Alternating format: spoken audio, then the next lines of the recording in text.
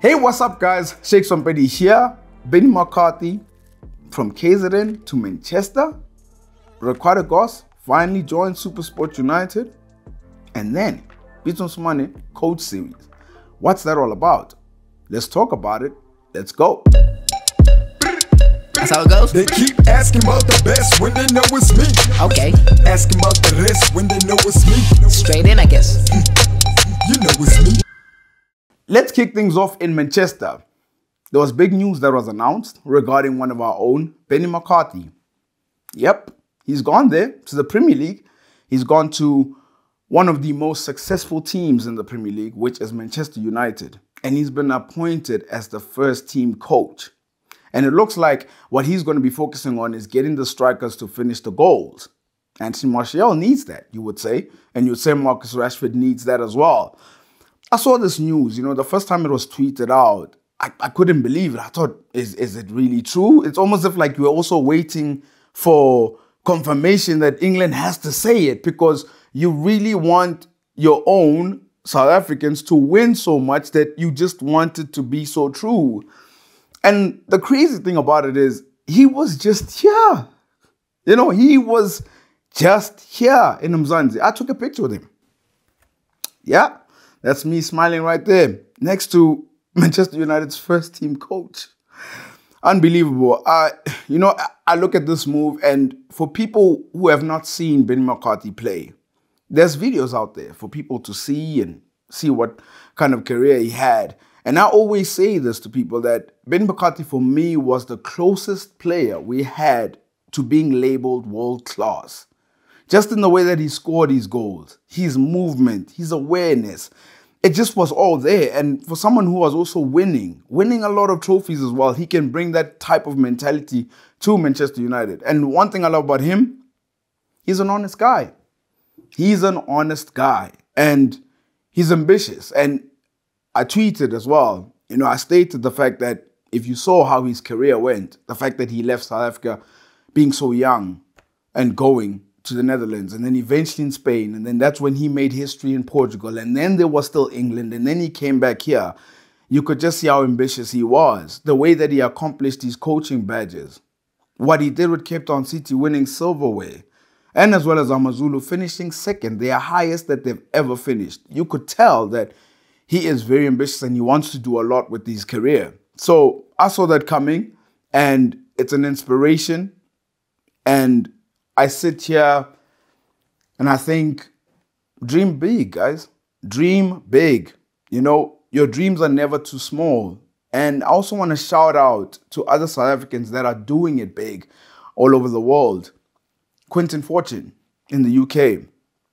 Melissa Reddy in the UK. Bradley Cornell in the United States.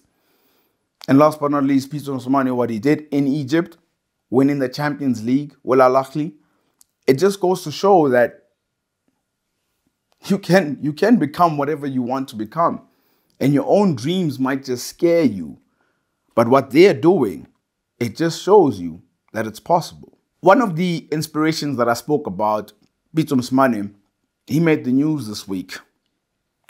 His agency and himself announced a masterclass coach series. So what is that? They dropped a statement. This is what they said. A masterclass, by definition, is a class taught by someone who has expert knowledge or skill in a particular area. With this definition in mind, the team's intention with the masterclass series is to share their knowledge that they have gained through years of experience. The masterclass series with Coach Pitso, Kabelo, Musi, and Kyle is targeted at different football clubs, football associations, and any interested parties. So, judging by that statement, I read it as he's formed this group with these people, and they will be going to different associations trying to help them in terms of coaching and raising the bar. It's a good idea. I think, obviously, a man who's achieved so much success, having to win in Egypt, having to win here at home, possibly one of the most decorated coaches we've had from South Africa. So him going around is going to be very helpful for coaches within our country and maybe even in Africa as well, because They seem like they're willing to do it. And it started off with Royal AM. They put out a video. It was a bit of a surprise. They put out the suspense, trying to figure out what's going to happen. But it was him going to Royal AM and having to have the conversation with the 3 coaches that are there. For me, what it shows me is that Mamkhize wants to achieve. You know, she wants to compete, especially in the near future. You can tell that she wants trophies. She wants the league. That's what she wants. I sat back. I thought, okay, great. I'm happy for Pitso. I'm happy for what he's trying to do, because there's also the Pitso Mosimane schools as well. But also the fan in me sat at home and just thought, is this what he wants to do now? You know, I mean, are we ever going to see him on the bench again? You know, because that's where Pitso is in his mold. That's when he's a genius, you know, and that's what also made me love Pitso so much. And I'm not going to lie, as a guy who watches football, I miss having a coach of that caliber back on the bench. I miss having those interviews. I miss having those mind games that he would play, challenging teams as well, and making players better. So, I mean, it's an initiative that he's going to help out within Africa. I think his schools as well that he wants to do, I think that's going to help out as well. But Pitso Mosimane, for me, a genuine plea is, I would love to see you on the bench again. I would really love to see you on the bench again. But good luck with this masterclass series. And again, I plead, I would love to see you on the bench again. Seed Ramovic, the coach of TS Galaxy, news came out. Picture was there. Signed a new deal up until 2025. I think it was coming, if we're being honest. I mean, I think I have to say, Team Sugazi would having to appoint him, I thought it was a masterstroke genius move in terms of the way that the team plays. They love the ball, the possession is there, and he saved the team from relegation comfortably so. And this is going to be his first full season, so it'll be interesting to see what he actually does with the team. And to be fair, Team Sugazi also gave him some guns to work with. I mean, Swiso Vilagazi, what a player. You know, he's left Mamelodi Sundowns, but I can't wait to see what he does. And also considering the fact that they're such a possession style-based team, Olam Lambo as well. You know, the playmaker that he is, being able to move the ball from side to side if need be. A great relationship with Team Sugazi, and I think also he's taken well to South Africa as well. I have to give him that, Seed Ramovic. I mean, sometimes he tries in interviews to talk one of our languages, whether if it's Zulu or whether if it's Ndebele, whether if it's Tswana, he tries, you know. So it's something that is great to see that he loves being here. And I can't wait to see what he does. And I think he will be able to achieve perhaps not a relegation fight, because I think there is quality within that squad. But all the best to him and his team. Amabakanea, the happy people. Orlando Pirates have a new captain by the name of Innocent Maela. I think they gave him this arm belt because he's been part of the squad for quite some time now. I think he's been there since 2016, 2017. So he's one of the longest serving members at the club. And he's got big shoes to fill. Let's not beat around the bush. He's got big shoes to fill. You know, Lucky Lekhwati and then Happy Gel and now you. I mean, we're talking about really good captains that are at the club. And I think he could make a great captain. I think he will be a club captain as well. The only interesting thing that I thought, now that he is captain, are we going to be seeing a lot of him on the pitch now? Because also the same thing was asked about Etumlen Kune in terms of now he was there being the captain of Kaizer Chiefs. Will he play more? I bring that up because I got some numbers for you. Last season, Innocent Maela in the league only played 8 league games. 8. We didn't see much on the pitch. I mean, obviously there were injuries as well, but we must mention that Pascal Marco's form was unbelievable. Before that injury that he had, he was unbelievable. One of the best left backs in the country. And as well as also, Innocent Maela could play centre-back. But now when you look at the acquisitions that have been brought in, you know, Koki coming in, Nkosinathi Sibisi coming in, Olisanda, I think he stays in that back line. He doesn't move. So even though he can play centre-back, will he be able to play? And the interesting thing is he was on the team sheet 19 times, but only started 8 games. That's going to be interesting. So I think lucky for him, which is a good news, is the fact that there's a new coach, Jose, and perhaps Jose could prefer him to play at left back or could prefer him to play at centre back. We'll have to see what happens, but good luck to him and his captaincy role. Stellenbosch Football Club, the DDC team, due to the fact that they won the league here, they were allowed to go compete in the Premier League Next Gen Cup, where it featured teams like Nottingham Forest and as well as Leicester City. They are under 23s. And man, did they do it in style, man. I mean, they went there, they scored goals, and they won the cup as well. And look at it. Look at the results for yourself. Having to beat Nottingham Forest, having to beat Leicester, 2 games, 11 goals that were scored. I mean, they're cooking something special there at Stellenbosch. And I think for me, it's so crazy to see how much freedom these youngsters play with. It's not just them. You've seen it with Kaizer Chiefs. You've seen it with Orlando Pirates. You've seen it with Sundowns, Chippa United. There's a freedom that these youngsters are always playing with. It's almost as if like the philosophy that's there should be at the first team. And I've always had the belief that South Africa's got talented players. You know, they've got talented players. If you cook them right, if you coach them right, then you'll get players who will be able to compete with Premier League players. Of course, the youngsters, the under 23s. And remember when I spoke about Stellenbosch's first team several episodes ago, the players that they were releasing, the age of those players that they were releasing, they were bringing the age down, the average age. And I think these kids that went there to England to show their talent will get first team opportunities. And I think the future of, when you look at what's happening with the Diski Challenge teams, the future of South African football, I really do believe, is in good hands. The Carling Black Label Cup is back. Yes, it's back, but not in the way we remember it to be. So I think the PSL heard our cries and the fact that we wanted it to be new format. We wanted more teams to be part of this thing so that it could be more competitive. It always felt like, you know, Pirates and Chiefs were stealing the limelight. But now, yep, it's brand new format. It's going to be more than just 2 teams. And this is how it's going to work. As you can see on screen, all 16 teams are eligible to take part in this thing. But the 4 most voted teams will play a mini tournament. So, of the 16 teams, whichever team is voted the most by the fans will take part in this tournament. And it takes place on the 12th of November. So I look at this tournament and I thought of immediately the Telkom Charity Cup. Do you remember that? Do you remember those days of just being able to watch football throughout the whole day?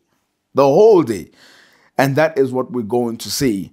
It's going to happen around the World Cup break. So, and to be fair, what AFCON also showed us in January is, as much as there was football on TV, as much as the AFCON was playing, we did miss having to watch, you know, DStv Premiership or teams that we know. So around that time, if we're feeling a little bit, you know, where is Chiefs, where is Pirates, or where is Stellenbosch, or where is TS Galaxy, or you could have Maritzburg United competing in it, you will be able to see them. The only question is, will it be an annual tournament? But I do believe that this is a good thing that the Carling Black Label are doing with the PSL, in the fact that there is more teams that will be taking part. And it's just going to be a whole show. Like, you could be able to go to the stadium and just be there and just watch football and create the whole family vibe, which is great to see. So I can't wait for it to begin. 12th of November, maybe, just maybe, I might be there. Unfortunately, I'm going to have to dim the mood a little bit.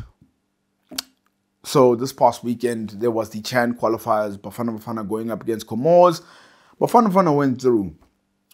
They went through due to a 1-0 victory, aggregate score.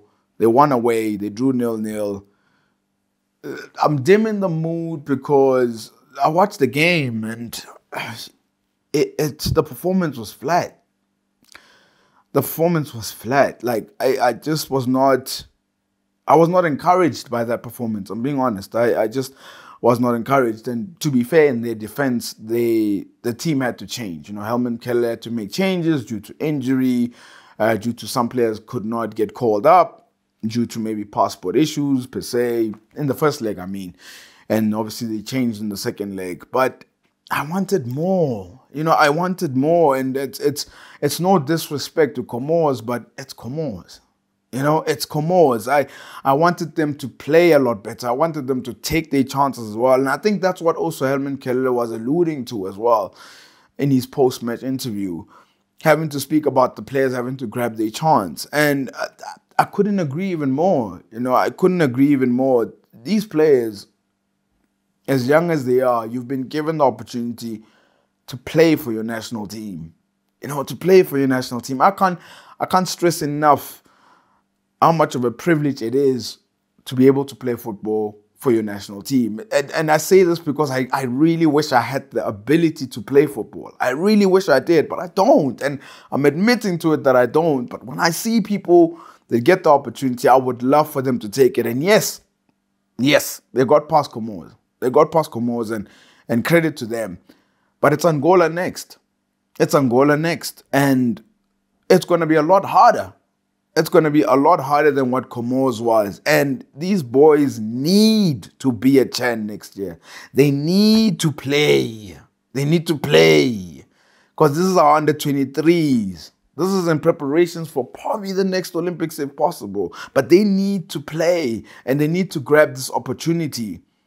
And that's the only message that I have for them. When is it going to happen? 26th of August, away. And then 4th of September at home. I will be watching those games because one is this month and the one is the next. But I plead to the players, please grab this opportunity. Please make it work because it could seriously change your career. It's that time for Bet of the Week. Now, Bet of the Week is the segment where I show you my bet slip, hoping that yours lights in green as well. Provided if you're going to be placing the same bets that I'm going to place. But this week, I've got 4 games. 4 games, and I'm looking at the fact that club football will be back. Cape Town City going up against Sundowns, Friday night. The last season, they played 2 games in the league, and no goals were scored. And I think it's going to take 1 goal to separate them, or nothing. So I've gone with an under 1.5. Crystal Palace going up against Arsenal Friday night as well. I think Arsenal have been in great form. For some reason, I just feel like Patrick Vieira just knows how Arsenal plays. So I've gone with a double chance, draw or Arsenal win. I don't think Arsenal lose the game due to the quality that they have. Fulham promoted, going up against Liverpool. Liverpool very impressive in the Community Shield. The way that they played against Man City, I like that. And I think Liverpool carry it on and win that game. Tottenham versus Southampton. A game that provides a lot of goals. I've gone with an over 2.5. And that's my total odds of 6.71. 6 times my money back. Yep, I'm going big. I'm going big. So that's my bet slip. If you are going to place a bet, don't forget to place it at betway.co.za. We've come to the end of the show. Wow. It just goes so quickly. Like, I'm not used to it going so quickly. But as usual, I gotta leave you with something. I would like to send a shout out to UNISA for offering all the girls of Banyana full bursaries to study. It's applicable from next year, January. I think brilliant. Brilliant. And last but not least, club football is back. Oh man, I'm excited. Don't forget to like and subscribe and hit that notification bell so that you're notified for future episodes.